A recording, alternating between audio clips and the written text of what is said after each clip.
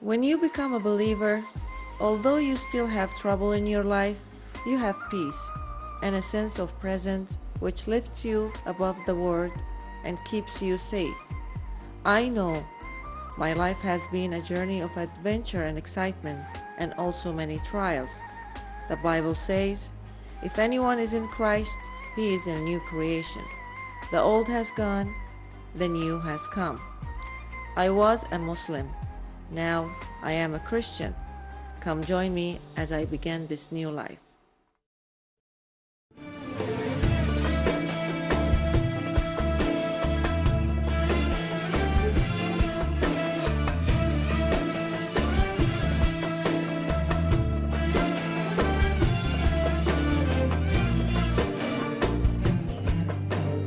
What are Huda and Dr. Cynthia doing today?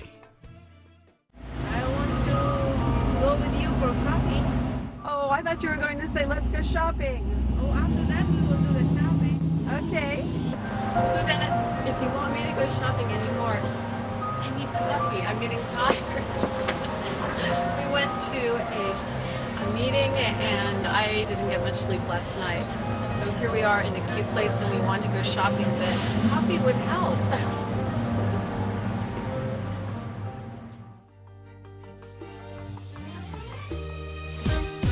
Here we are.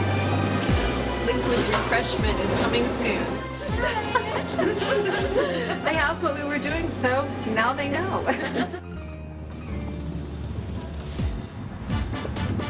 This is what happens to Cynthia when she gets the coffee. Would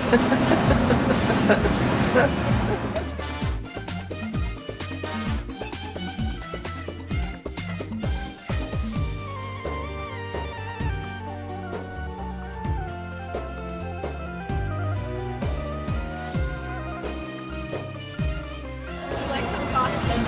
It does wonders.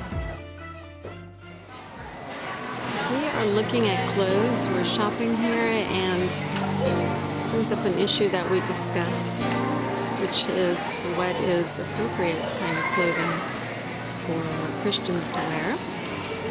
And you know, a lot of things are. Hey, Huda, show me something with like little straps or really low cut that are the styles now. I pull that dress out. See, there's just not much on the top of that dress. Now show me something that's kind of modest looking. Oh, that's a little bit low cut too. We'd have to try that on, but I think that's going to be low cut. It's difficult with the styles in America though.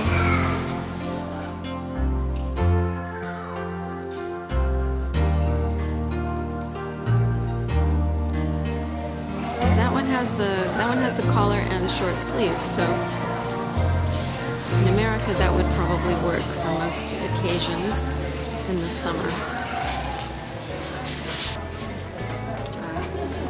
Huda, are you spending money? Yeah, I'm spending money. What did you get? Show us what you get. What did you get? I'll show you what I get. Cowboy boots. Cowboy boots. So now are you going to be a real American? Yeah, I want to be a real American. All we have to do is find a horse and a cow and a saddle, right? Oh yeah. Okay, good. Let's go. Bye. The Christian life can be confusing for Muslims because when they look at America or the West, they think we are all Christians. So sometimes we get everything lumped into the idea of, well, Christians can do anything because Jesus forgives it all, so they can drink, do drugs, sleep around, misbehave. And at the other extreme, sometimes they say, well, if you have to do this, this, and this to be a Christian, and you can't drink or you can't run around, or if we try to explain why a Christian does certain things that might be called disciplines, they come to the opposite conclusion. And as one former Muslim told me, well, then if that's the way it is, I may as well be Muslim if I'm going to have to do all these rules. So we walk this border between total license and legalism. And this is what we need to balance in our presentation, how we can explain this to you former Muslims, and as Christians, how we are trying to explain it. Here is today's lesson.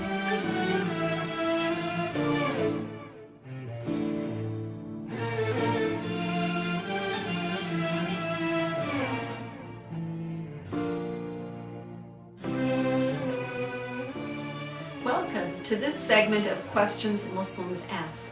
Today, once again, we have with us Brother George Husni, a pastor, Bible translator, author, lecturer, discipler of Muslim background believers, and preacher to Muslims in at least 4 continents, probably 5 or 6.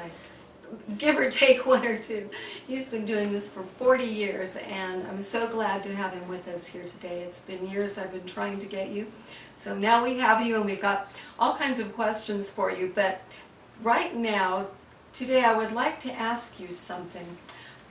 This is not necessarily a question that Muslims ask us when they become a believer, but we see it all the time. And that is, what do we do about rules? Because we know, you and I and our viewers out there, that Islam is a tremendous system of rules. And whether or not you go to heaven is largely based on how well you play the game, how many points you get by following the rules. And it to some degree has a lot in common with games or board games. So then when we have someone like our sister Huda and other former Muslim women that we both know, they come out of Islam and they become Christians, we need to know how to share with them, are there any rules in Christianity? Do we have a dress code? How many times a day do we pray? If we read the Bible every day, is that going to make them think that it's like having to read the Quran and having to pray? So I myself am very reluctant to give rules or guidelines, and yet if we don't, we know that when people leave their rules, they can just go the opposite extreme and we have some kind of chaos. They can have men in their room late at night because, well, you know, as long as I'm not doing anything bad, anything goes, and on and on. I could probably make a long list of things that I've seen, and maybe you too. So what would you say to Muslims that are struggling with, now I'm a Christian, do I have rules?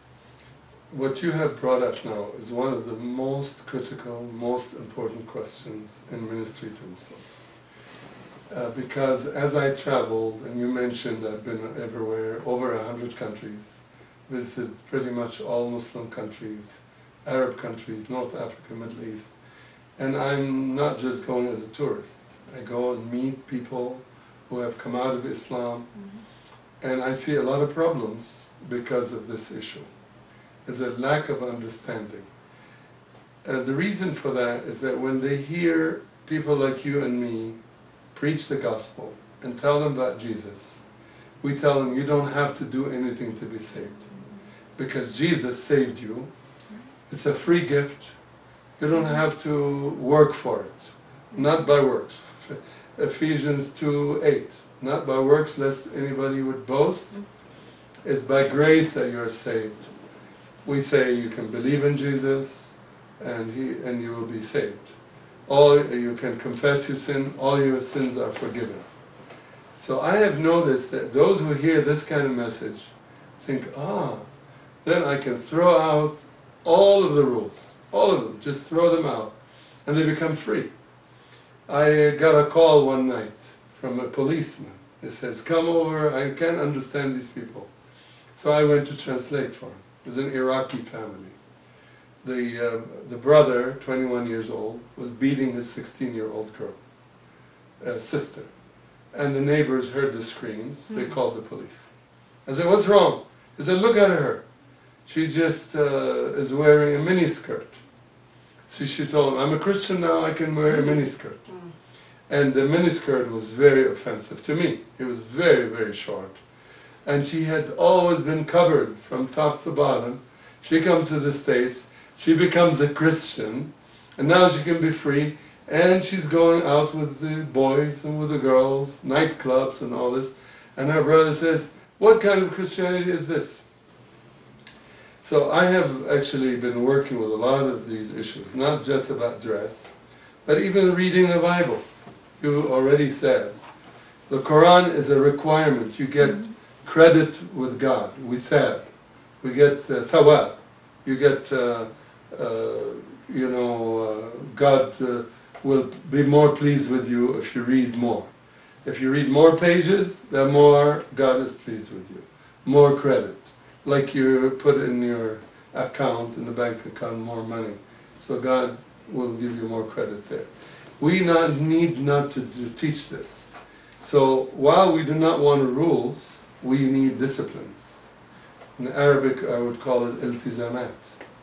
Iltizam. I need to be multazim, meaning discipline myself. And one of the fruit of the Spirit in Galatians 5:22 is self-discipline, dabt al-nafs. We need to discipline ourselves, in a way train ourselves to learn the Word of God. The Bible is not something you have to read, but if you don't read it, you will not grow in your faith. Right. It's like food. Do you have to eat? I mean, is it like if you don't eat, God will bring a whip and beat you and punish you because you're not eating? No, it's not a rule, but it's a necessity.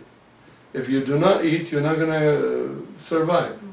You can stop eating for a few days, or a few weeks, maybe 40 days, but on the 41st day you're dead. And the same with drinking. You can, fast for a whole day, but you can't fast for 3-4 days without drinking. You can't go without breathing oxygen, maybe 3 minutes, 4 minutes maximum, those who dive underwater or something. But you breathe because you need to live. You eat because you need to live. You need drink because you need to live. If you want to live the Christian life, you need to feed on God. You need to feed on the bread of life and on the water of life, Jesus. So we're dealing with in Islam, you had to pray so many times, fast, read the Bible. But what about things like how you dress, and if you can drink alcohol, your relationship with the opposite sex, all these things which aren't really specified in the Bible, and once the rules and the pressure is taken off of the outside, people might not know what to do. Frankly, for example, I work a lot with students on the universities, and what we see, especially with the guys, the girls are still more under wraps, but a lot of the Middle Eastern guys come to America and they go crazy because in the Middle East they have all this family and cultural pressure of things they shouldn't do, usually in the moral arena. But when they come to America, they feel like, oh, I can do what I want now. So how do we keep new believers being circumscribed or paying attention to what they should do in areas where they have freedom as far as liberty, about eating pork, drinking alcohol, dressing more Western? Do you have any guidelines on that? Definitely. The Bible is very clear about principles of life. The Bible is not about rules. There are rules in the Bible. And the rules in the Old Testament have disappointed people because they tried to obey God, tried to do all these things, found themselves failing. And that's the point. That's why Jesus came. Because He gives us His power to follow principles, not rules. For example, we don't have a rule that you cannot drink. But that does not mean you drink all you want or all your body can take. The Bible tells us to not be drunk, although you can drink.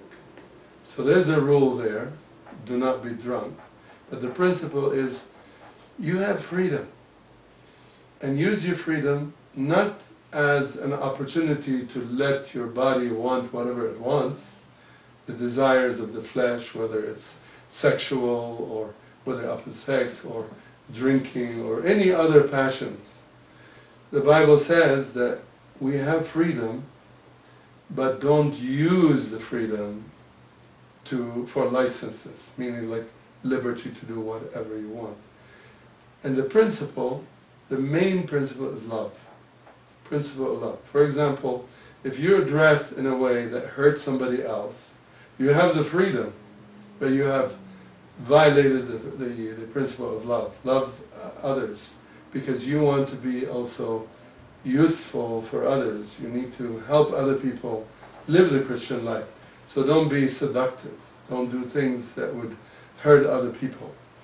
But also in terms of dress and jewelry and so on, the Bible does talk about not being too fancy or too worldly. Not just to get yourself so wrapped up in your beauty and your jewelry and your clothes that you forget who you really are, the person. Sometimes the externals can cover the internals. Don't let the externals cover the internals. Let the internals flow out of you. The real person in you, the spiritual man and woman that God looks at and pleases. Because the Bible says man looks on the outside, but God looks on the inside.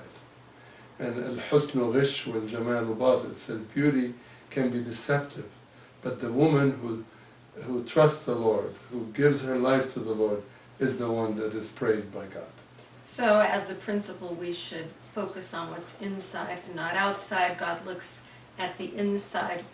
But one of the things that I use as a guideline is maybe for a culture, say Western culture, where former Muslims are in the United States or the West, and they have become Christians, I will often say to them, try to use as a guideline dressing like a conservative person in the West. In other words, not pushing the limits of fashion, not looking at everything that's out there on the street, because now we see very skimpy tops, low-cut clothes, mini skirts, lots of clothing that is shocking in some ways. And I know, okay, maybe I'm a little too easily shocked now because I've spent so much time with Muslims. But what do you think about that guideline of dressing on the conservative side of Western culture? We're not saying you still have to dress like an American, but what do you think of that? Would that be an acceptable guideline? You said it perfectly. I can't add to it. I just want to encourage people to think about their image also. We can say, you know, I don't care what people think about me. That's not right. That's not loving. That's not caring. You got to think of what others think, and you need to be a model of a good Christian decent. The Bible talks about decency. It doesn't give you the measurement of your skirt or your shirt. It's not all about women also. Men can also dress in ways that are not appropriate. So you need to think about other people in a way that would not cause them to stumble. The Bible is very clear about this. Jesus even said, it's better for you to be drowned in the sea than to cause someone to be stumbled. And I think that is a problem that we work with Muslim women that are still in Islam. And it's not an easy one. It's like, well, you know, if a man even sees my hand, he's offended. So I know Yemeni women that wear gloves. So I think that there's a boundary between how easily a man stumbles and how much freedom a woman has, which we could talk about at another time. But I think that you're saying, in general here, our principles should be, we try not to make people stumble. We try to be a good reflection of Christ because we are to grow in His image. Right. And we should be seen as conservative for the culture and not dress too flashy or focus on our physical too much. Is that Right. pretty much a summary of what you've shared with us? It's true, and I want to add one thing. Someone Okay. recently told me, if you dress sexy, you'll receive sex. Hmm. If you dress lovely, you'll get love. Ah, And this is a That's principle. nice. It's a principle that lovely does not mean you have to show your whole body. You can actually have good fashion, good clothing, nice clothing that's more attractive than the skin on your body. So I hope this is helpful. so thank you very much, Pastor George, and I'm so glad you were with us here today on Questions Muslims Ask.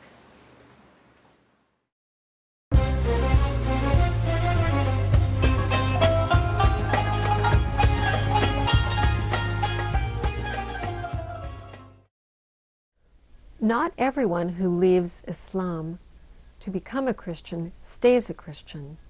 This can be a problem, and it's a risk that we need to address, especially as those discipling former Muslims. One of the risks is that they would go back into Islam. There's so much family pressure, there's so much cultural pressure. I think for especially the people that go back to the Middle East, if they came to America and learned about the Lord and salvation here, going back puts them under increased pressure and increases their doubts so that they may be inclined to go back. In the past, about 7 out of 10 Muslims that became a Christian went back to Islam. You can imagine that makes those of us that love Muslims and have been sharing with them scratch our heads and think, what happened? From my perspective, I think I have some insights on that. Let's face it, a lot of the people that changed religions, and in fact, in some parts of the world still do change religions, do it for the wrong reasons. They're converting because they get something out of it. Perhaps these people were more open a lot of the time, because if you are someone who's been told you are lower than everyone else, you might actually doubt it. There might be something inside of you that says, hey, I'm a human just like you. You're not God. You're just a human. And so those people have their eyes more open, and they're suffering and they're looking. So that might be why we've had more people interested in the Christian faith from a background of discrimination and poverty. The pressures that a Muslim comes under are very great when they leave the faith. A lot of them have persecution, and we're not talking just about the kind of persecution that a Christian might have if they become a Muslim. Yes, their families might give them a hard time about it, but I have not heard one convert to Islam ever say they feared for their life. And friends, be honest, you know that when a Muslim converts to the Christian faith, they are risking their lives. In fact, if that final fate were not in store for many of them, we would have mass conversions all over. Please, folks, think about it. If your faith is totally right and it's true before God, why would you need to threaten people into doing it? And if they do it only because they will die if they're not a Muslim, is that sincere? I'm not saying that all Muslims believe in killing people that leave Islam or threatening people into becoming Muslims. But you know, historically across the world, this has happened many times, and many Christians have lost their lives. And if they haven't lost their lives, it might have been something less severe. It might have been being outcast from their family. It might have been losing a job. I know Christians that have come to America from the Middle East and other countries because they had no way to continue surviving in their own countries. So I'm saying that there are reasons that a Muslim that becomes a Christian may go back to Islam that have to do with persecution and that have to do with economic pressures. And included in all that is social pressure. Another temptation I have noticed is just license, liberalism, commercialism, and the secular world. Because to many people in Islam and the Middle East, Christianity is associated with freedom. And we know we have freedom in Christ. We're so happy and blessed that we do. But for some people, they think if I become a Christian, I have freedom. And then once they are a believer, they just want to keep on doing secular things and not really get into that close walk with the Lord. And some of them even can fall away because of the attraction of the world, just like the Lord told us in his parable about the different kinds of soil and how the temptations and concerns of the world can draw us away from him.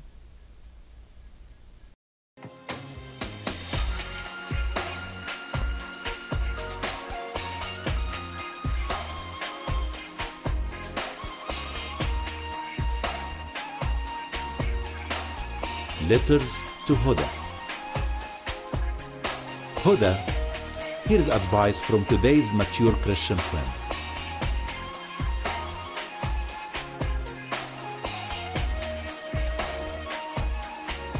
Brother Mark is with us today, and I want to ask him a question about a challenge many women from the Middle East face. In fact, I know Huda has faced it, and it's not just for women, it's not just for people in the Middle East. With the financial situations that change in the world on almost a monthly basis, many people face insecurity. How will I survive into the next year, the next month? How will I retire? What if I get sick? All of these looming questions apply to our worry and our sense of insecurity. And Brother Mark, I'm wondering if you could share some words or insights on how to handle insecurity. Well, I do have a sense of insecurity, and how I deal with it is one moment at a time, one day at a time. There are many questions we face. What's going to happen tomorrow? What if I do get sick? What if I have a huge bill that I have to pay? Where will the money come from? I have found great relief in just learning to trust God. Find a verse that gives you comfort or faith, and what I would say, camp out on that verse. That means to just think about that verse, meditate on it, go over it and over and over it in your mind, and you will gradually have a sense of confidence that He is with you. He knows about your insecurities. He knows your concerns and your worries, but He doesn't want you to worry. He wants you to thrive in Him. He says, seek first my kingdom and my righteousness, and all these things will be yours as well. So He, as a reminder, He doesn't want us to worry. He wants us to trust Him. So find a verse that you can claim for yourself that speaks to your heart, and go over that verse until it becomes almost second nature to think about it word for word. And when you do go over the verse, focus on one word at a time and just go through the whole verse word by word and focus on one word. For example, where He says, seek first my kingdom, you might think of the word my, or you might think about the word seek, because He does want us to spend time with Him, to seek Him with all our heart and all our soul, and to trust Him. And then He says, and all these things will be yours as well. He will provide for you. He's Jehovah Jireh, the great provider. He knows what you need before you even ask. And by the time you do get to asking Him, He will already be in the process of providing a way out, a way of escape, an answer to your problem, or a word of encouragement for that worry or that concern.